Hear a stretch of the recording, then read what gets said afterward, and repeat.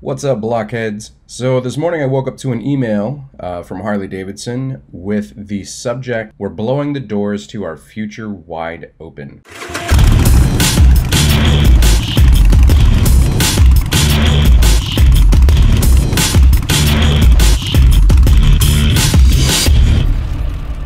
That's a pretty big claim for a subject of an email. And so I was like, all right, I was curious. I'm like, what's this all about? Clicked on it, checked out the email, and was pleasantly surprised and impressed. So first and foremost, I guess let me just say, for these new Harley-Davidsons that HD is announcing, tip of the hat, guys, applause, fist bump. I think it is a smart move, and it's awesome to finally be seeing something like this from the motor company. On the flip side, I know there's going to be a lot of haters. So for all you haters out there, I mean, just come on. Really? Just come on. So, woke up to this email. It says, "More roads to Harley-Davidson." There's a big emphasis on freedom and basically focusing on their future and talking about what the initial founders had envisioned for the company, which is awesome that they're kind of getting back to those roots and, focusing on that. They're saying that their vision has never changed. Like, to be totally honest, the feeling of the market out there, especially from running a motovlog based on Harley-Davidson, a lot of people come to me for advice on Harleys, for modifications, to buy them. They always are comparing these bikes to other style bikes from different manufacturers, right? And they're saying, why doesn't Harley have an ADV bike? Why doesn't Harley have like a sport bike? Or why doesn't Harley have a mini bike? Well, Harley-Davidson has finally taken all those like questions into consideration from the looks of it, and they're coming out with an answer to those questions. So just looking over the email, they've got video first and foremost, which I'm going to be dropping a clip of here in just a second. They showcase the Livewire, which we've seen pictures of previously. I don't quite know the whole backstory on the Livewire, but there's pictures of it out there. They had people ride it, but I don't think it really went anywhere. I know there were a couple made, but I don't know if like what the technology wasn't there yet or whatever. I'm sure there's a couple of you guys out there that know more about it than I do, but it's a cool looking bike and very different for Harley. So the next one up, Pan America. I made a video about this a while back. Whenever Harley-Davidson trademarked or copyrighted the names, Pan America was one of them. 48X was another. But what I was talking about for the Pan America was that it sounded like it was going to be an ADV style bike. And sure enough, here it is. Pan America, Harley-Davidson's first adventure touring motorcycle, a 1250cc adventure bike. Next up is probably going to be one of the favorites, future custom model, all new custom motorcycle with muscular stance, aggressive stripped down styling, 1250 cc's of pure performance. So I have heard that all of these engines are going to be liquid cooled, which, seriously, finally, good job Harley-Davidson. That's probably one of the biggest comments that I get on the channel for people criticizing Harley-Davidson is that, like, why in today's age with today's technology are their bikes still air cooled? I understand why they are, but I also think in terms of performance and reliability, like, why not have them liquid cooled, right? There's been lots of times where I've been sitting in traffic and my legs are burning off because the damn engine gets so hot, and you can't help it if you're living in a city and you're not driving long distance. Man, I had to get love jugs and throw them on my bike in order for it to help it, right? So I think that's definitely a step in the right direction, as long as it's not just like oil liquid cooled heads, if it's actually liquid cooled, like what do you call it, like engine ice or something like that, coolant, which I don't know if it is or not. This is all speculation, but kind of announcing the news that Harley has given us. Also, way out there for Harley-Davidson. Obviously, the ADV is way out there for Harley-Davidson. The Future Custom looks pretty cool. I guess just to elaborate a little bit more on this bike, it kind of reminds me of a couple different styles. It's like a medley of a few different styles. Like the seat looks cafe style to me. The fat front and rear tires look 48 to me. The exhaust on the side very much looks like the new Fat Bob, right? The 2018 Fat Bob. The engines on a lot of these, the way they've got the sides of them, obviously we don't have like a ton of info, but it looks a lot like the Indian, like the design of the Indian, how they're flat on the sides. Be interested to see what moniker or nickname people come up with for these. Via the email or this article that I did read, though, says that the engines are modular from 500cc all the way up to 1250cc. So they're going to be using them in a whole range of bikes from, say, the Pan America to the custom to the Streetfighter. This one, crazy different for Harley-Davidson. They're actually, you know, getting into the middleweight models with a Streetfighter. Like, that is crazy awesome. And I know one of our Blockhead crew guys, Greg, he'll be happy for sure to see the Pan America sent the guys the information this morning, and he said that his Kawasaki Versys is getting nervous. That rhymed. Yeah, his Versys is getting nervous because of seeing the Pan America. Like, it's getting that fright from being about time to trade in. So I think they talk about this one for being in 2020. The electric models are talking about being in 2019. And then the Streetfighter also 2020. Man, we're going to have a lot of fun on these test rides, guys. It's going to be crazy. Harley-Davidson, seriously, guys, I just got to say, like, this is a huge step in the right direction. And seriously, tip of the hat, guys, tip of the hat. Whenever we come over to their page, you click through the link. It does give you this video, which I will play right now.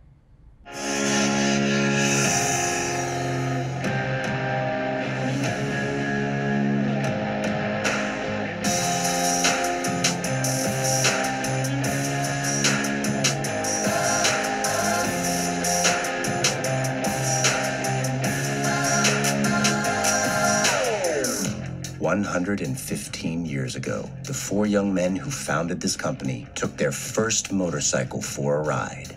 They were pioneers of a new kind of freedom. Their dream was to give the world something better than people could get from the horses and bicycles of the day. Times change, but the mission of Harley-Davidson doesn't. Bring more freedom to the world. Get ready. We're blowing the doors wide open.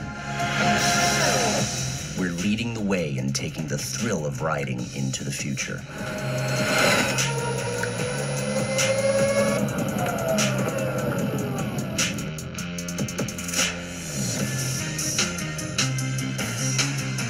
We're exploring our routes to invent what's next.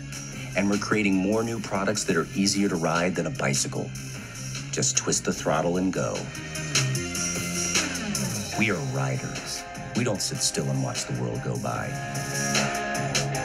We take off on new adventures and head for new places.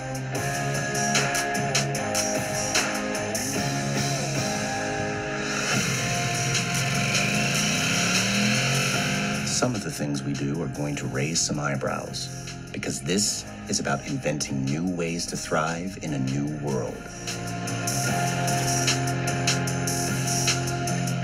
And we're just getting started. We're bringing our brand of freedom to new people and new markets across the world. We're creating new shopping experiences and easier ways for people to connect with Harley-Davidson. And through it all, we'll continue to improve the motorcycles loved by riders all over the world in ways that most people can't imagine. But we can. We're running wide open because this is about the pursuit of freedom.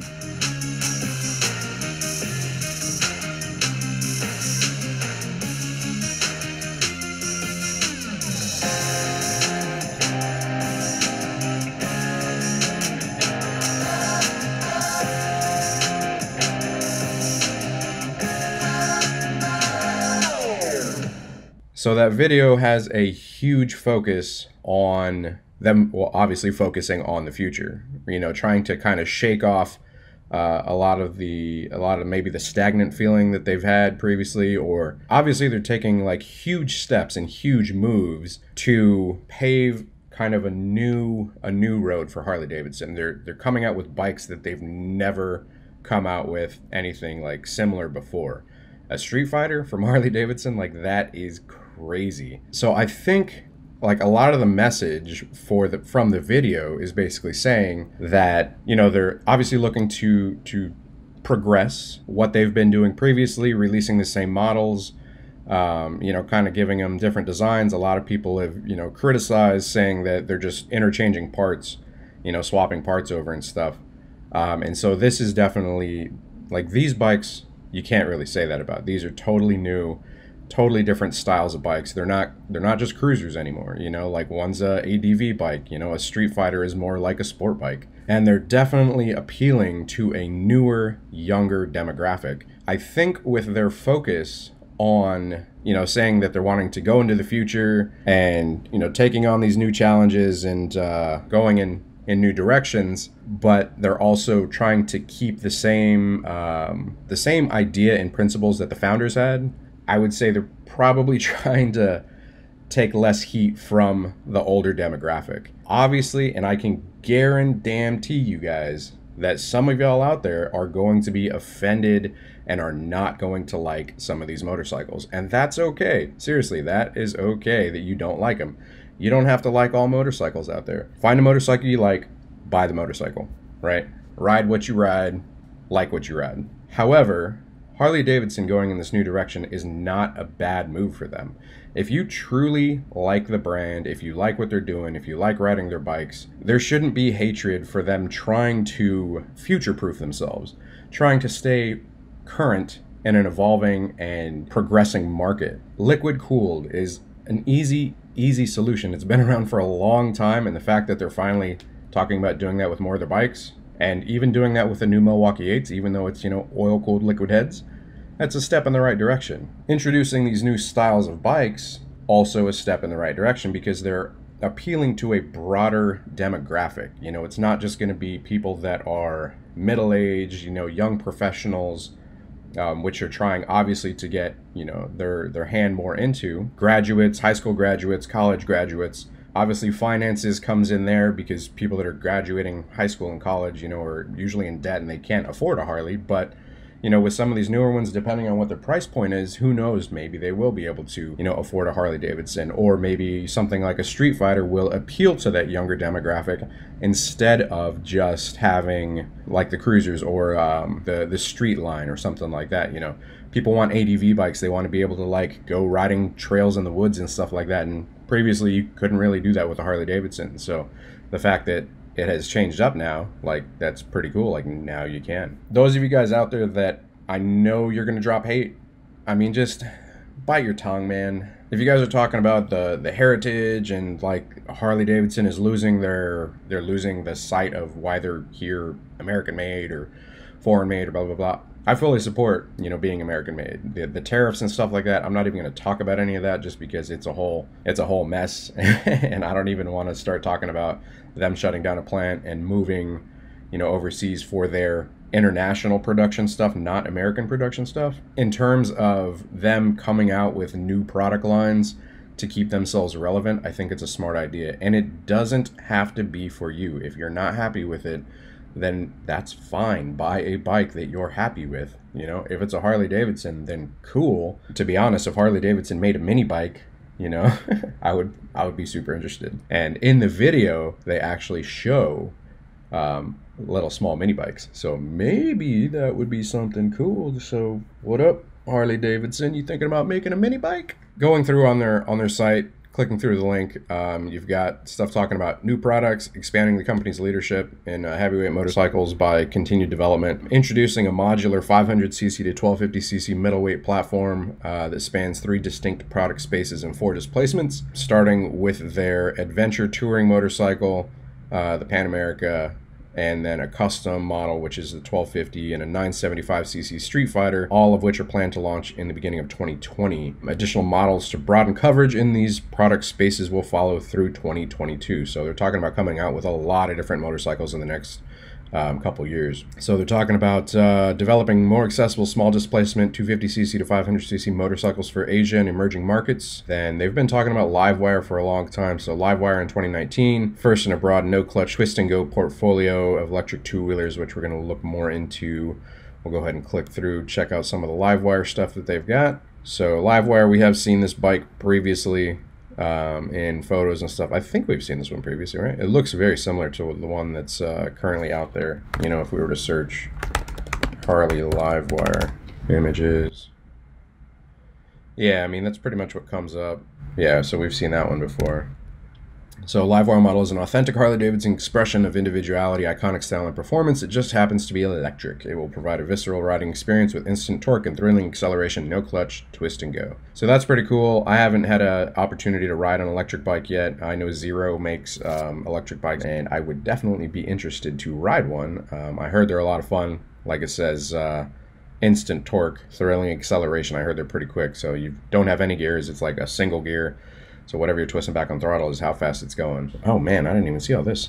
With all these different bikes, and one of the things that's keeping them from, I guess, being as competitive in the market, and it's like a really like super huge top comment on a lot of my videos, is the price range of them. You know, they're wanting to target young professionals, you know, people just out of like college, right? But the thing with people out of college is that they're paying off student loans and stuff, and they can't afford a Harley-Davidson, especially a brand new Harley-Davidson. I know a lot of people buy used. I mean, I've bought used Harley-Davidsons for Sportsters especially, but to have to buy a brand new Harley-Davidson, like, you're talking about people that are in professional fields that aren't having to pay extremely high prices for student loans or whatever previous debt. So hopefully with these new models, the prices will be competitive for the rest of the market so that Harley-Davidson doesn't price themselves out of the market. Looking at companies previously that haven't been competitive, such as Toys R Us, you know, Amazon came along, incredibly competitive company for prices. Best Buy almost went under, but they decided to start price matching Amazon, which was a smart move on their part. But Toys R Us did not. Gander Mountain did not. And their prices, basically people stopped shopping there and they went out of business. And so hopefully with the amount of selection that people have out there right now for buying motorcycles, you know, all the manufacturers that offer something that's cool, you know, that have been in the ADV game longer, that have been making Streetfighters, but there's companies out there that have been doing this for a long time that offer very competitive and like fair prices. So hopefully Harley-Davidson follows that lead and doesn't, you know, make these incredibly pricey. So yeah, expanded electric portfolio. I did see these a little bit earlier in the video, just to go over a few of these. It looks like they've got one which is a little more beefy right here. You've got one which is just more like a bicycle. I'm assuming they're aiming to have some of these aimed at, I don't know. Damn, that looks good. Very nice. You know, one of them looks like a bicycle, so it would be for people that are, I don't know, just going around town pretty close and stuff like that. You've got lots of FAQ stuff here, which I will let you guys read through that. This video is already getting kind of lengthy. All right, so looking at the Pan America here, coming in 2020, launching in 2020, first Harley-Davidson adventure touring. Command and riding position allows the rider to see the world from another point of view, so basically riding upright. Travel coast to coast, on-road or off, while experiencing your own adventures. It's crazy, man. A lot of the front styling looks like something from one of their touring bikes, maybe, right? Pretty cool. I can definitely imagine Greg wanting one of those, right? What up, Hi-Vis Greg? Hit that like if you want want a Pan America. All right, so checking out the future Streetfighter. This one is really out there for Harley-Davidson. Damn, it looks cool. I think like a V-twin that looks like this, that's crazy. I would be, one, really interested to hear what it sounds like. Really interested to see what the new, it sounds like new engines, right?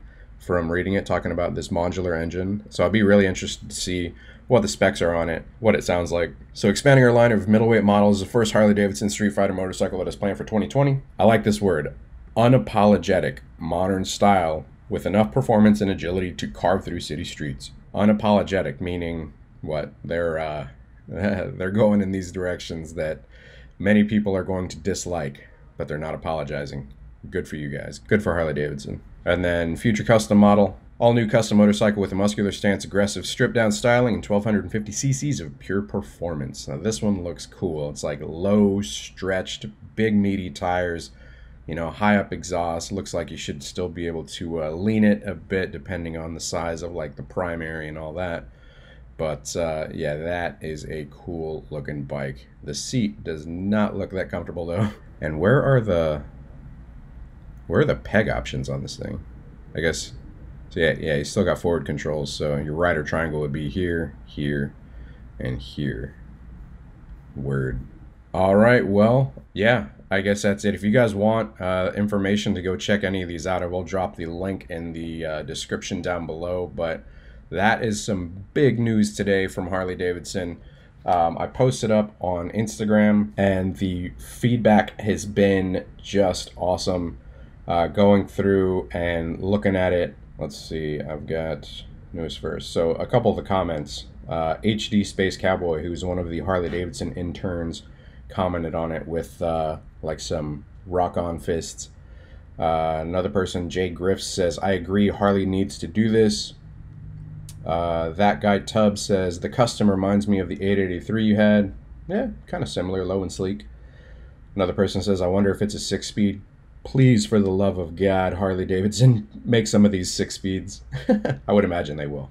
Ryan Franklin says, was just wondering if you would be doing a video on this. Love the channel. Thanks, man. H-Man says, an adventure touring Harley-Davidson. That's a good move in my opinion. Yeah, definitely. One of the guys, DJ J-Rod, says that Streetfighter caught my eye. For sure, me too. Tampa Charlie says, curious about price range and range of the electrical Livewire. So yeah, that's actually something that I was curious about as well, was the price range. Schwag883 says, what? Combat Mutt says, whoa. Brian Kennan says, they look amazing, just got to live up to that 1250 legacy. I think this may be the light at the end of the tunnel if prices are low enough. So once again, another focus on price there. Laughin says, in my opinion, this year's Harleys were not very good. I feel like Indian are running rings around Harley, especially with the FTR coming out soon. Somebody else says, that Streetfighter model and emoji heart eyes. The Me Clan says, these bikes are going to be awesome. Another person says, Harley equals running out of ideas. I don't think that's true. Man, they just came out with like all these. Those are crazy good ideas. Another page says, only one issue with the Dual Sport, probably won't put out the same horsepower you get from, say, BMW, etc., which put out 125 horsepower at the same displacement. Will be interesting to see what price point these bikes come in at. So once again, another focus on price point there. Will Savard says, hopefully they live up. They look awesome though. Airborne Vet says, liking the Streetfighter. Barbell Lifestyle says, was hoping they were reintroducing the Dyna family too. I know a lot of people are hoping for the Dyna family to come back, but honestly, I don't think it's going to happen because, you know, they cut the Dyna family, they merged a lot of those models into the new Softails, and the new Softails are pretty nice. If you guys haven't ridden them, go ride them. You know, the new suspension is awesome on those things. The power of the Milwaukee 8, awesome. Puts out more horsepower than like a Stage 1, my 2017 110 cubic inch, you know, Lowrider S. A Milwaukee 8, I can't remember if it's the 107 or the 114, stock puts out more horsepower. Check out the new Softails, man. Another person says, Mother of God, Rat Bastard says, hopefully Harley comes in swinging with that street bike. That's a big market they're dipping toes in for sure. Definitely a big market. Sometime Tyler says, finally something new and interesting from Harley-Davidson. And Beardman says, adventure touring from Harley, and that Streetfighter looks amazing. Bruh, I'm both impressed and excited. Same here. I am definitely impressed. I'm definitely excited. I know they're going to get some hate about all this stuff, but you know, they're trying to obviously get into that younger demographic, appeal to more people, appeal to a broader audience, and I do not fault them at all for wanting to do that. Yeah, with the recent Harley-Davidson internship, I mean, you can obviously see that they're aiming at that younger demographic, getting those, you know, people out of college to check out their bikes, go cross country, take over their social media, all that stuff. So I think they're making moves, definitely in a smart direction. Once again, tip of the hat to you, Harley-Davidson. We're all very interested. Anyways, those are my thoughts. Hopefully, I don't run too long. Yeah, it's going to be a lengthy video, but there's a lot to go over here. I could even make this longer, but normally I would try to do this on a bike, but it's too much to go over on a bike. I can't remember it all. And there's definitely stuff that I'm sure I've left out, but you guys check out the links in the description down below.